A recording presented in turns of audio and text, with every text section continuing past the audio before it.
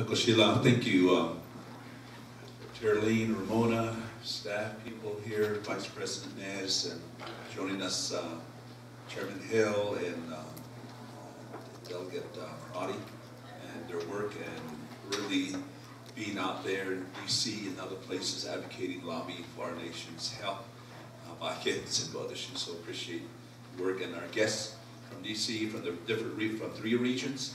Dr. Peters, again, appreciate your work, and so we welcome all of you. Appreciate your presence here, and also the conversation we had yesterday. And of course, some of the things that we're dealing with. One is healthcare facilities construction, and we do have our consultation and the conversation we have over these facilities, and usually in November as it moves through the process. And as you mentioned, the Begaye Gap, we're looking forward to that. Well, first, DILCOM. DILCOM is already in on the books. I've not received the package yet, and so we know the amounts. We know, but we will be determining who will be doing the construction, the actual construction of the DILCOM health facilities, and that's yet to be determined. But we'll determine that when we get the package. So we're waiting for that, and we're running water line from one of the communities loop to DILCOM, so that there'll be adequate water source to run the facilities, which was an issue for us. So that's been resolved, or in the process of being resolved. So we're looking forward to that. Of course, we just dedicated the one at Kayenta.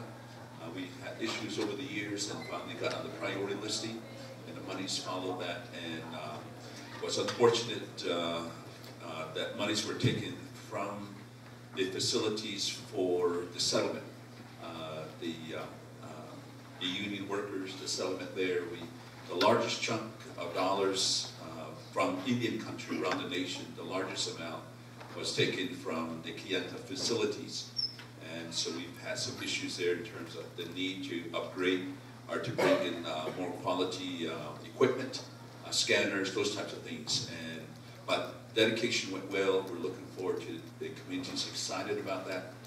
So DILCOM is next, and Begaye Gap, the clinic there that's going to be going up at Pueblo Pintado is also on the list, and so we're looking forward as each of those facilities are built. And we understand that it's progressive, meaning that DILCOM is coming up, and then other facilities nationwide are also in between DILCOM and Begaye. So it would be at least a few more years before we get to Begaye, we understand that. And then a few more years before we get to Pueblo Pintado, because there are other facilities being built across the nation. And so appreciate that. And also Medicaid, you mentioned that. And the study that was done where the nation wants to assume Medicaid, we want to provide those services, and we met with Congresswoman from Albuquerque to help us in terms of structuring the legislation. But the states, we know, will resist Navajo taking on Medicaid because it's going to impact their funding, it's going to impact their programs, we know that. And we've already been told that. So there'll be some lobbying against Navajo Nation assuming Medicaid because the states don't want to give up the dollars that they now get on behalf of Navajo, members of the Navajo Nation. And they do get quite a bit of monies that the state uses, and a lot of it goes to overhead costs, so they can hire people to carry out the work. And we want to use dollars for the same purposes and put our people to work. And so we know that when we bring Medicaid in, it's going to open up employment for health workers and other types of employment that we need on this nation, because we are almost at 50% unemployment on this nation, and those types of programs, Navajo Nation assuming those, will really help us lower the unemployment rate. So, plus, we believe that it's going to raise the quality of care, the quality of service, because now you have Navajos serving Navajos, using the language, using the culture, and using the clan system, the Ekwajon that we have on the nation. So we're looking forward to working through the hurdles and the barriers that are there. We don't recognize that to assume Medicaid, but we are ready to do that. And also homeless veterans, we appreciate HUD. designating Navajo as one of the pilots for BASH program. And we know that BASH has been out there being utilized by non-tribal entities for years. So we finally have been approved by HUD for Native American tribes to incorporate BASH into their programs, which is providing vouchers to veterans that are homeless, so that they're to eliminate homelessness among veterans on the nation and then on Navajo also. So we appreciate that. And also, the agreement was made recently between HUD and VA administration to utilize NAHUSDA money to build homes for veterans. So we're in the midst of that, and our TDHE designate is Navajo Housing Authority, and through tribal action and approval, Navajo Housing Authority was designated as the official recipient of NAHUSDA money to address the housing need on Navajo. And so because of the HUD VA agreement, that is now in place, so we're now developing the strategy to make that happen in terms of building homes for veterans. And then, of course, we have the ongoing issue of this co-occurring disorders and substance abuse on the nation. And 80% of all crimes committed on the nation is related to alcohol and substance abuse. So we know that when we address substance abuse on the nation, that will automatically lower criminal acts on the nation. We did re-criminalize 27 criminal acts that were decriminalized back a few years ago. And so we did increase the number of days that a person can be incarcerated, and also multiple years in terms of up to 9 years. The nation can incarcerate somebody. 3 years and then 6 other years, so that 9 years. So we've done, from the legal standpoint, but we need now help in terms of opening up mental health facilities, which we don't have on the nation. We're working on opening some. We did open some, but it's not functioning as we would like for it to be, and a lot of it is lack of personnel, especially at the professional level. And so that's what we're dealing with. But substance abuse, the buildings communities of hope, talking directly to students, both from middle school and high school level, has been really, has made an impact and will continue to make an impact on the nation. So those are needs that we have, and you mentioned your meeting with Senator Udall, Heinrich, and also Congressman Lujan. And we've done the same thing, and our big concern always has been the revolving door, is that you bring an intoxicated Navajo to the facilities, they spend a day, 2 days, and then now they can get back out to the community, so we release them. But without any ongoing counseling from a professional, and so we really would like to see more of a longer term health care for individuals that are battling substance abuse, meaning 30 days, 60 days, 90 days. If we can put them in the facilities that will hold them for that long, that length of time, rather than just a day, 2 days, just to sober them up and put them back on the street. And that's what we communicated with Senator Heinrich, with Senator Udall, and also Congressman Lujan. And we've had multiple meetings with the 3 elected officials, and we've expressed that over and over, so that Navajo Nation is willing to support these long-term care for our people that are out on the street dealing with alcohol abuse and so forth. So we need more support also from the City of Gallup. Is that Navajo Nation's been contributing 12 times more than the City of Gallup has put into funding the program. And and that's where our people buy alcohol. That's where most of the license are. That's where we have more package stores and alcohol businesses in Gallup per capita than anywhere in the country. So alcohol is huge revenue for the City of Gallup, and they create a problem. They can fix it by lowering the number of licenses that are issued, but they will not do that. And we've already put that on the table, and the political force that exists in Gallup protecting alcohol sale is very powerful, and they're highly funded, well funded, and as a result, it's an uphill battle from that standpoint. So that's why we're saying, the city of Gallup, why are you putting up 100,000 when we as a nation have been putting 1.2 million? And so the discrepancy is there, and they're saying, it's your people, it's your problem, but they create it. And that has always been our position. And our position with Senator Udall, Senator Heinrich, is that let's provide services that's long-term rather than short-term. We don't want revolving door. We don't want to be a part of that kind of service to our people. The suicide prevention, there are days when at one point, a year ago, almost a year ago, we've had 12 weeks of a Navajo person committing suicide. And we've had some recent suicide has occurred on the nation. And as a member of the Secretary Tribal Advisory Council, we've taken on a national national emphasis in fighting suicide, beginning with a tribal leaders consultation summit in DC that will be upcoming, and followed that by a nationwide media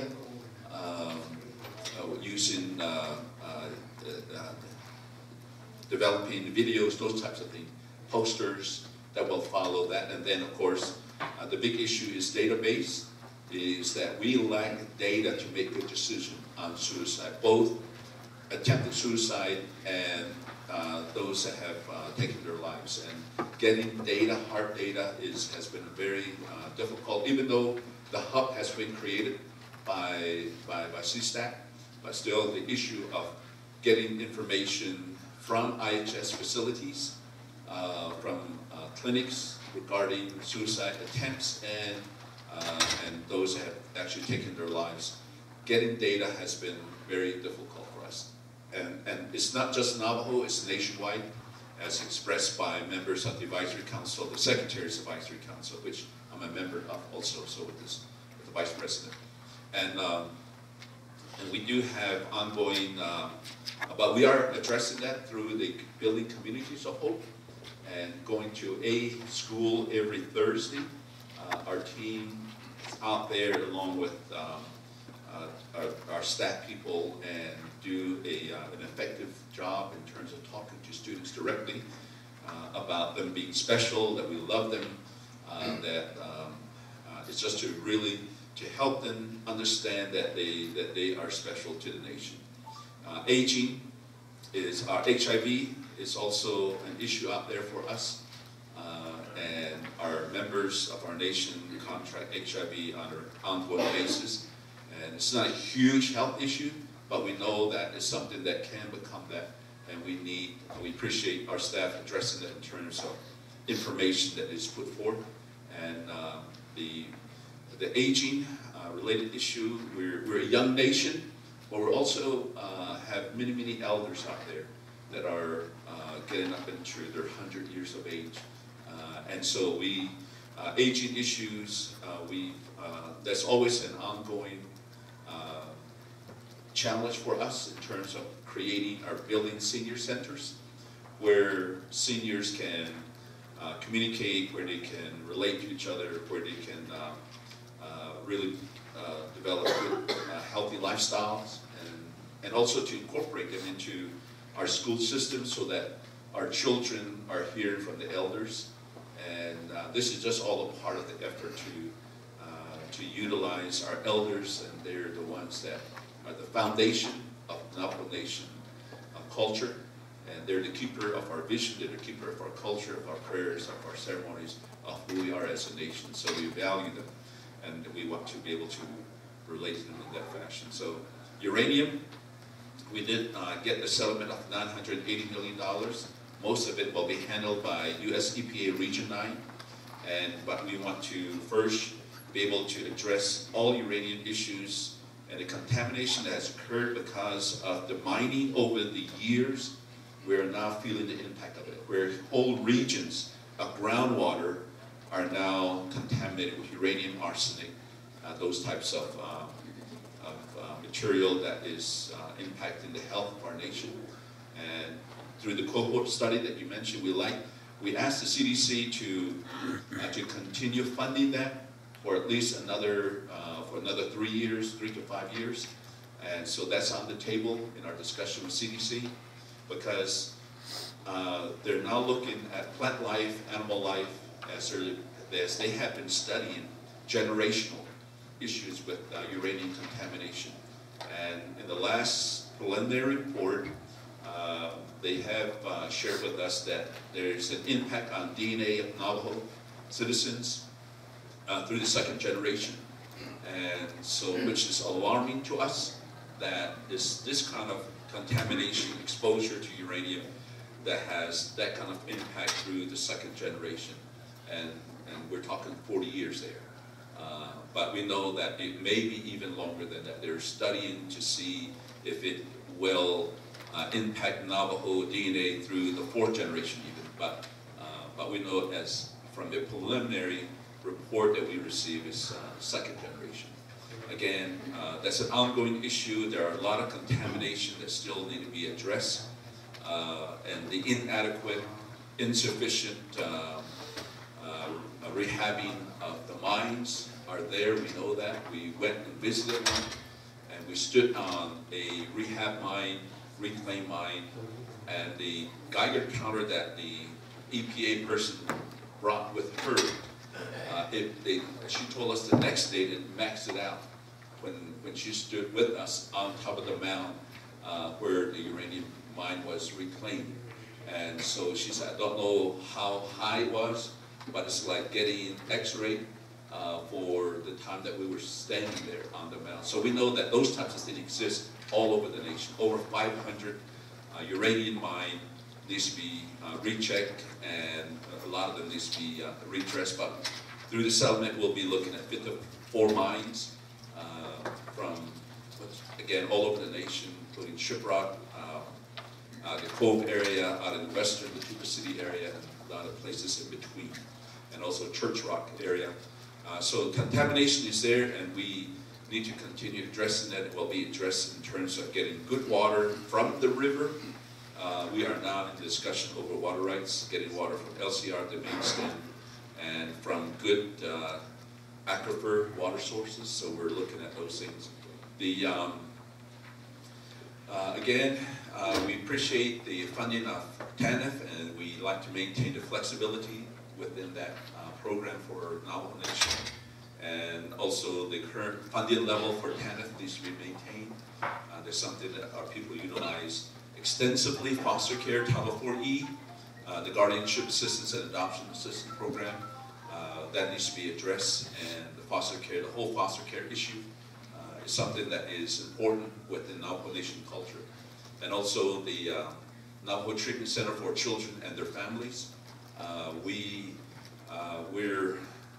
We have a lot of abuse on the nation that occurs for various reasons, and so we need a place where women and children can go and be protected from abusive spouses and abusive family members.